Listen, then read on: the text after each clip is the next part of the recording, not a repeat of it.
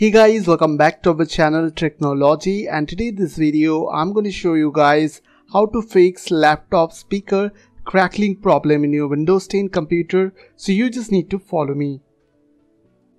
So at first you need to right click on your start menu, on this start menu icon, and go to device manager here. Once you have get this skin, scroll down and you have to expand sound, video and game controllers. So expand that option, and after that you have to find your audio driver. In my case it is Realtek audio. So right click over there on your audio driver and go to properties. Now here you will get an option like driver, so click over there and click on update driver. After that here you will get two options, so click on the second option, which is browse from my computer for drivers, and after that click on let me pick from the list, and here you will get two options, Realtek audio and high definition audio device. So select that option, which is high definition audio. After that click on next. Now you have to click on yes, and as you can see it's installing, so you have to close this window. Now close this one, and after that you have to restart your computer.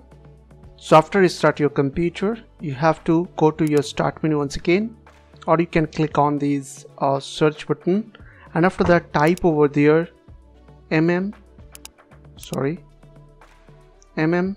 sys.cpl,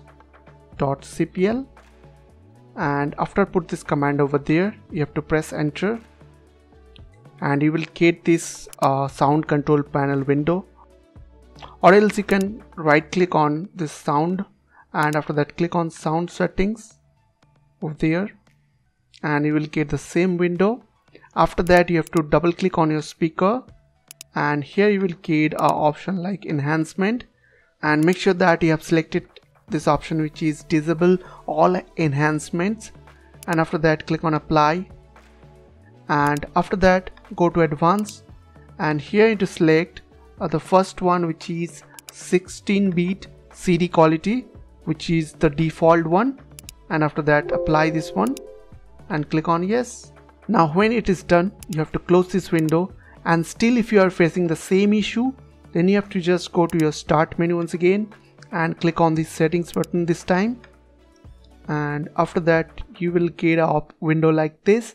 So you have to click on update and security, and on your left side you will get a troubleshoot option, so click over there. Now go to additional troubleshooter, this option,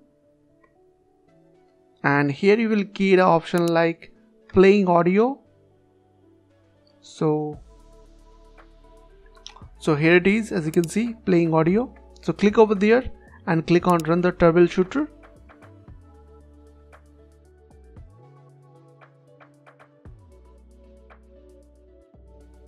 and after that it will fix your problem. So I hope this small video will really help for you, and please don't forget to click on the subscribe button, like button and share button, and if you have any questions or questions, then comments down below. I will see you guys on the next video. Take care.